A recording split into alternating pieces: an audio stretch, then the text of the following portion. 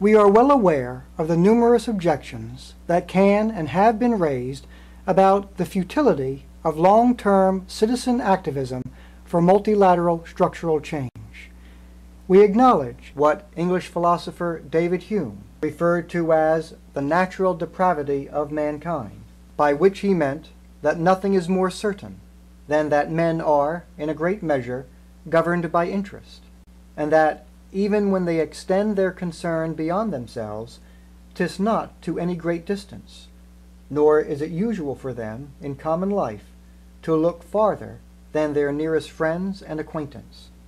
We acknowledge the insight of public choice theory, where political outcomes conflict with the preferences of the public, because for a small investment, special interests can secure immense benefits that are immediate and direct, while the cost to the taxpayer is diffused and costly to prevent, so that it becomes unnatural, as even Rousseau saw, for a majority to rule.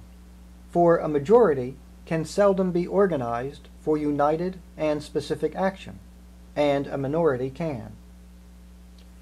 We acknowledge that 3/5 of the electorate is understood by political strategists as low-information voters. 75 million Americans who rely on talk radio and less than factual hearsay from friends and family members to shape their political decisions, seemingly verifying Arthur Ferdinand Lundberg's opinion that not all people are really interested in government, because many don't understand it at all.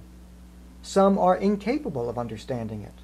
Others, although capable, just don't want to bother themselves with it. And we acknowledge that most people, when given the choice between the comfort of the status quo and truth, will choose to remain in comfort. Nevertheless, although we concede all of this, we also know, as Congressional Representative Ron Paul has said, that it is the energy in a small group of people that really leads nations. We know, too, as Nobel historian Will Durant has written, that civilization is the precarious labor and luxury of a minority. And we suspect that now may be the time when the energy of a small minority of Americans may usher in an American Renaissance. Now may be the time when a small minority of Americans is the spark that restores the American dream. And now may finally be the time when a small minority of Americans can convincingly persuade their fellow citizens to accept truth, because the comfort of the status quo is becoming ever less comfortable. Will you be a part of that small minority?